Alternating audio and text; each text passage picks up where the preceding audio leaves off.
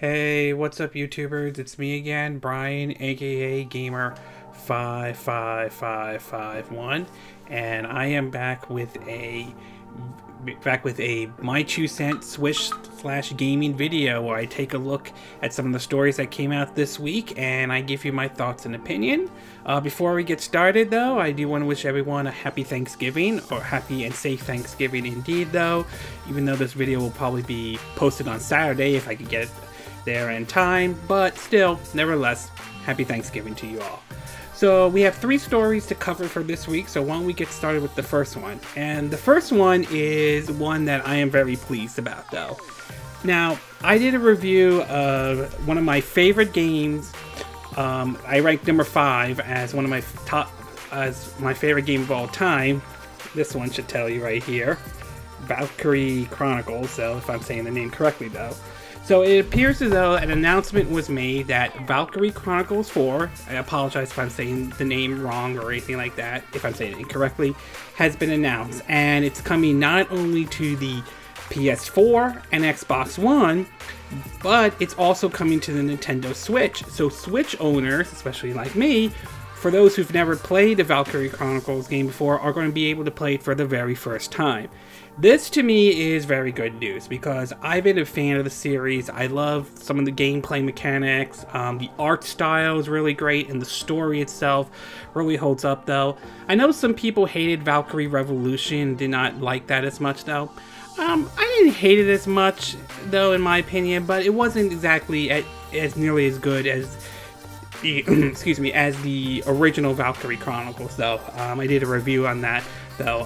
I'll have a, if I find the video, I'll have a link in the description. You can check out that review as well. And the second and third one though, I still enjoyed the second one, but there were some mechanics I did not like about that one.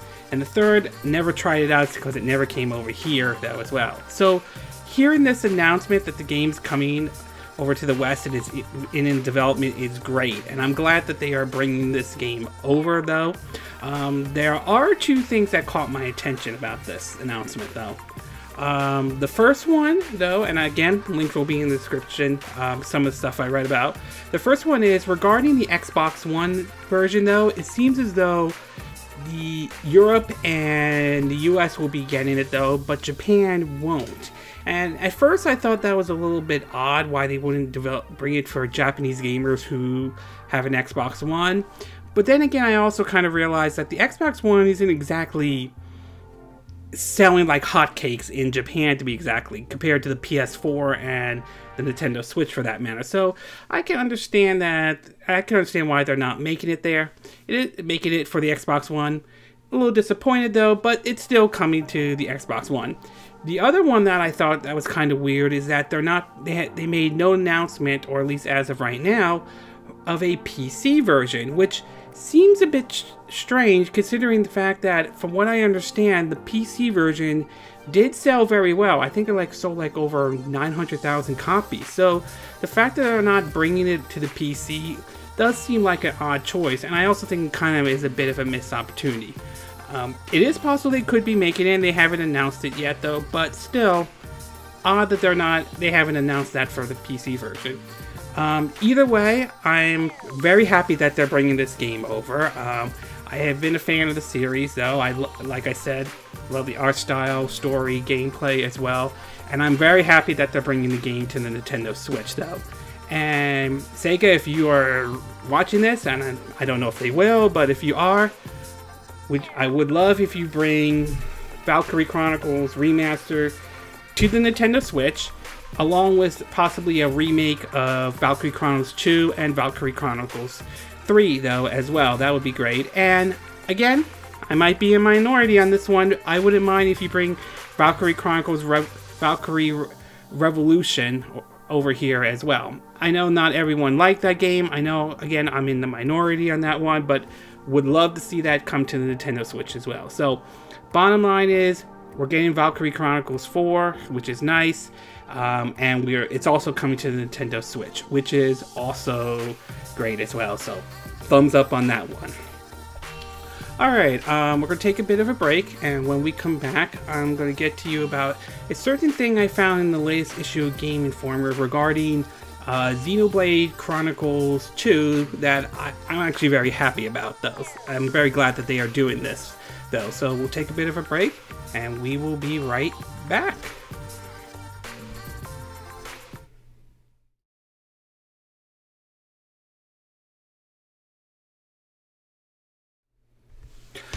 Okay, and we are back with part 2 of our video of this week's My 2 Cents. And for this one, I want to talk about an interesting thing I found regarding the upcoming game Xenoblade Chronicles 2 that was found at this latest issue of Game Informer magazine. This one has, although this one does, main focus is going to be on Monster Hunter World that's coming out. So as you all know, at least the last Switch game that will be released, at least for this year, unless there's a surprise like we saw with Doom and Wolfenstein 2 in a way, is going to be Xenoblade Chronicles 2. One of Nintendo's JRPG series that has been around since, 2011 when the original Xenoblade Chronicles came out, with Xenoblade Chronicles X being the next entry released on the Wii U. Would love to see a port of Xenoblade Chronicles X come to Nintendo Switch if that ever happens though. I know not everyone was a big fan of it, but would like to see that happen. So anyway, based on some of the videos and based on the previews, it looks very good, and it's something I'm going to be looking forward to playing when it comes out, I believe December 1st. However, an interesting thing was pointed out in the article of Xenoblade Chronicles 2 that caught my attention, that it's sort of, which if true, it's kind of a sigh of relief in this day and age where microtransaction is under the radar, which I will be talking about in the third video when I get to that one. So why don't I read you the article. In an issue of Game Informer magazine, it adds an interesting part, and I'll read this. It's under a world of explorations though. And this is what the article says, quote, exploration has always been a huge part in the Xenoblade series, and that isn't changing. If anything, it's getting even more excited with addition of core crystals, which are used to unlock new blades. Some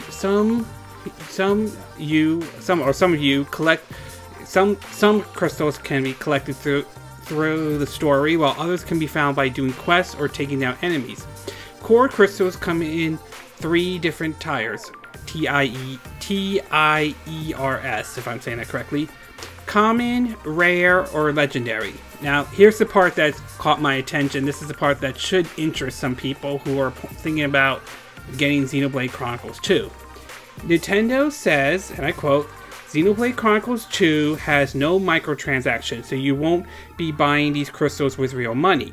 The game has some way you can increase your chance of getting certain elements by buying boosters with, and I quote, in-game currencies, but they don't come cheap. You also can't cheat because the game saves as soon as you open a core crystal, not allowing you to reload if you don't get the crystal. Not allowing you to reload if you don't get what you want. So that's sort of the interesting thing right there, is apparently that although there will be these crystals in the games that you use to, I think, get new blades or improve your blades, Nintendo's basically saying that there is not going to be any microtransactions. Now, assuming this is all correct, assuming that it's true, that should breathe a sigh of relief for a lot of people. As some of you are aware, loot box and microtransactions have been under the microscope, which thanks to what EA did. We'll get to that in the third part though. So it is very nice to know that Nintendo will not be putting that, or at least that's what they're saying, not be putting it into their game. Now some will argue and say, well, they may not be putting it, but they could do a system update and somehow put that in, sneak that in, or put that in there, which, yeah, that's possible, they could do that. But then again, looking at some of the issues ranging from microtransactions to DLCs though, Nintendo, for most of it, has done a pretty good job with it, and not done anything that's created a nickel to dime the death, or basically trying to squeeze as much money out of their fans or their consumers. Fire Emblem Heroes that were released on, say, the mobile devices, for example, for the most part, it does have these orbs, but for the majority of the times, these orbs can be earned either in the game, or you could earn them like every time you log in, you get 1 per day. 2 if you're signed up to My Nintendo, and yes, you can still buy them, but I don't feel like that Fire Emblem Heroes has turned into a pay-to-win situation, at least based on my time with it though. And as far as DLCs, they've been pretty good with it though, considering that a lot of their games tend to have a lot of meat in it, and so on. So it's sort of like adding more to it though, basically handling DLCs properly though. I will admit, as far as Fire Emblem Echoes, I'm kind of torn with that one, considering that they're asking you for $40 for a season pass, compared to, say, Fire Emblem Warriors or Mario plus Rabbids Kingdom Battles, where they ask for $20 though. Again, I know some people have issues with season passes and so on, but as far as they've been handling it, that they've done a pretty good job with it though. And as far as any use of microtransactions, they've pretty much kept it within the mobile phones of it, and it hasn't felt, like I said, it hasn't felt like a nickel and dime to death or a pay to win kind of a situation. So I'm leaning towards the fact that I do believe that, on that fact that there won't be any microtransactions in Xenoblade Chronicles 2. We'll have to wait and see until the final product comes out, but I'm more leaning towards that, given Nintendo's history of what they have done with their games, including the amount of quality and content in it. So, assuming this is all true, which I'm leaning towards it is though, I think that is great. I think it's nice to know that for all the faults Nintendo has, and there are some criticisms Nintendo does deserve, it's nice to know that they're not pulling what EA is pulling right now though. So it's at least very encouraging on that, and that makes it even more reason for me to pick up Xenoblade Chronicles 2 more than I would say with Star Wars Battlefront 2 though. So overall, good that there's no microtransaction in the game. Good that it's basically in-game currencies only though. So I'm definitely happy about that. Okay, we're going to take a bit of a break, and when we come back, we're going to get to our third and final story. And this one, as I mentioned, this one has to do with EA and how it all hit the fan very quickly regarding loot boxes though. So we'll take a little bit of a break, and we will be right back.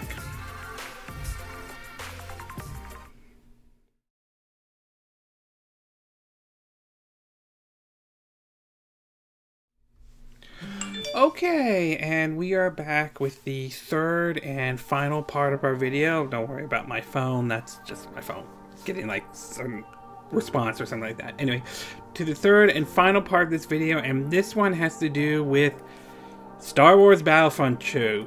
And oh boy, can this get, you know the old saying, could this possibly get any worse? Well, apparently it did, if you are EA for that matter. So, as we all know, last week there were reports saying that came out that EA pulled the microtransactions, at least for now, in response to the angry backlash, though many suspect that that had to do with basically Disney not being happy with it. Well, after that, apparently this week's got the attention of government officials about this, regarding this issue. In several articles, have a link in the description, but this one comes off of basically from GameStop. And apparently what happened is that on November 22nd, U.S. Senator Chris Lee, representing Hawaii, spoke about the predatory practice from EA, saying, and this is some of his quotes, "This game is a Star Wars themed online casino designed to lure kids into spending money. It's a trap." No pun intended, though, on that one. And then we've heard reports of not only the Belgian government getting involved, but now recently it started to come out that the French government and even the Australian government is getting involved, investigating whether or not the purpose of loot boxes are basically in form of gambling. Although reports from the Entertainment Software Association, again I believe I have a link in the description of this video, still views loot boxes not as a form of gambling though. The fact that this unfolded very quickly is just beyond amazing though. And what makes it even more amazing is that it took a Star Wars game, not Middle-earth of Shadow of Wars, not any other games out there that does it, like say Clash of Clans or anything else. A Star Wars game, and of all the things it happened to EA, a company that is hated by a lot of people for a lot of their practices, and this basically has just opened this whole Pandora box that they started wide open. Now, there are some people who are kind of in defense of this, though. We've heard from the whole CNBC argument, but an article from the Washington Examiner, and I believe I have a link in the description, still points about the idea of government regulation, government regulating video games, for example. And to some degree, I can somewhat understand, though, okay? We've seen what happened in terms of the government stepping in to try to regulate video games and all that stuff. Remember back in the 90s? Remember the whole violent video game issue that popped out? We saw that after the Columbine shooting, where the government tried to bring up the issue of violent video games, not to mention lawsuits were filed, though. There's, the infamous, former Connecticut Senator Joe Lieberman bringing this up, to the famous anti-video game lawyer Jack Thompson, remember him as well. So there's the issue of that coming into play on that part. On the other side of the coin, there are people who are arguing about this becoming an anti-consumer practice, though. And I do agree, we hear the argument of, oh, it's just cosmetics, though. And the thing is, you can make that argument all you want to. You could say cosmetics, but that's not going to stop a developer if they put microtransactions like that to create it where, in order to progress, it becomes a pay-to-win situation. Then, yeah, I could see why people would pretty much be pissed off about that. And the fact that you have them now exploring and looking into this really indicates, though, that it really shows that EA screwed this one up big time. Now, granted, I do agree with the argument that microtransactions probably are not going to be going away. But I do expect that a lot of developers now are going to be under the radar big time over this, though, because the last thing they want to do is create a situation that got EA in trouble and all over this. So it appears as though we're not seeing microtransactions going away. But the fact that the government is now could step in and are basically looking into this clearly indicates how far this has really gone, though. Not to mention, from what I understand, EA later dropped, or at least changed, their microtransaction in their latest Need for Speed game, though, which that game was accused of being a pay-to-win kind of a situation because of this fallout, though. I mean, EA, you really wanted to add more to this, though? You already upset people with Mass Effect Andromeda. You closed Visceral Studios that that really upset a lot of people, and now you just added more and more to this. And I know some people will defend EA and say, are a bit upset of gamers saying that they're overreacting, and that may be true. Some gamers, sometimes, depending on the issue, do overreact on certain situations. Not to mention, we've seen cases where some have made death threats before. However, when you have a company that has won Worst Company in America for 2 years in a row, a company that basically released SimCity that was unplayable despite the claim that it needed a DRM, and then try to blame consumers for it, a company that said that they needed to sell 5 million copies of Dead Space in order to franchise to succeed, and then basically turned Dead Space 3 into microtransactions, and the controversy with Mass Effect 3 and Andromeda, and a studio that's widely known to close other studios when their games don't go as well because they stepped in and put in stuff that people do not agree with, though. You can see why they're not beloved by a lot of people, and it's sort of interesting, the fact that they are now receiving a lot of the blows out of this, though. Personally, I understand there needs to be a change in the way this is being done. I mean, I would like to see microtransactions go away from $60 games, but if that's not going to happen, then there needs to be a way to change it from turning it into a pay-to-win kind of situation. And I'm glad the pressure is being pushed onto them. I am a little iffy about the government stepping in or doing something about it, because I'm a little worried about how far this can go, though, okay? It's too early to tell, but we'll have to wait and see, though. And I'm glad that it's raising awareness, though, but it can be a little iffy with the government stepping in, though. As for the Star Wars license, I'm going to say this, though. If I were Disney, I seriously would reevaluate signing a deal with EA to create Star Wars video games, because given the amount of backlash and how this turns into, I really think they should re-examine this, though.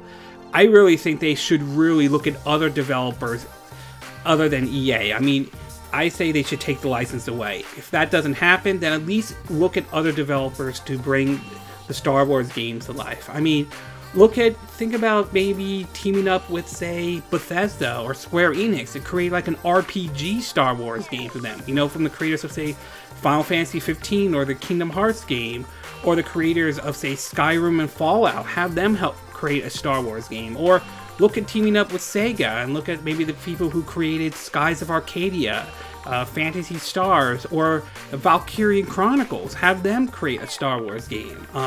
Look at basically teaming up with Telltales and have sort of a Star Wars point-and-click adventure game.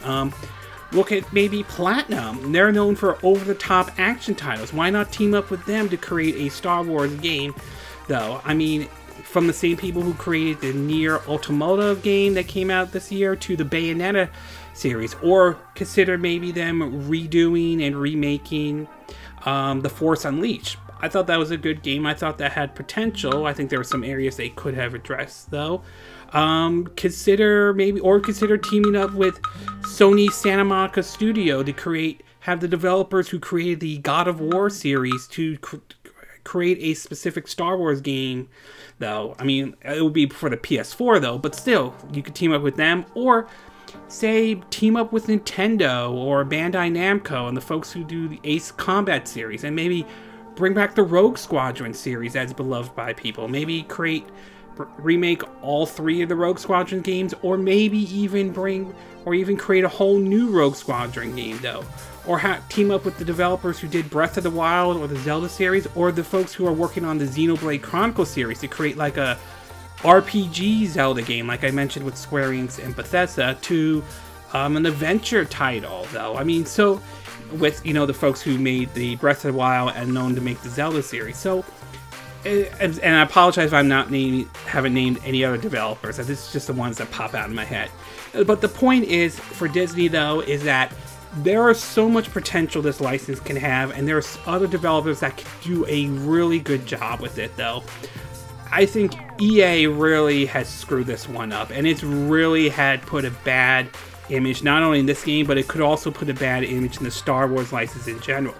And if for some reason the movie doesn't perform as well, I think it will, but if it performs not as well as, say, The Force Unleashed did, you could be sure that a lot of people will point to Star Wars Battlefront 2 and EA for causing this, though.